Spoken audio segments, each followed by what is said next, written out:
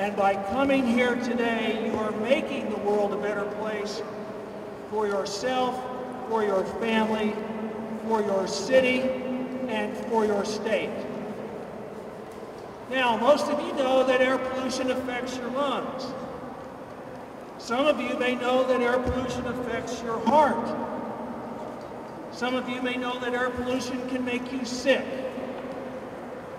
But I'm going to guess that very few of you know that air pollution can also affect your brain. It can literally affect your ability to learn. In fact, the air pollution you breathe on the way to school can affect your ability to memorize. It can affect your attention span.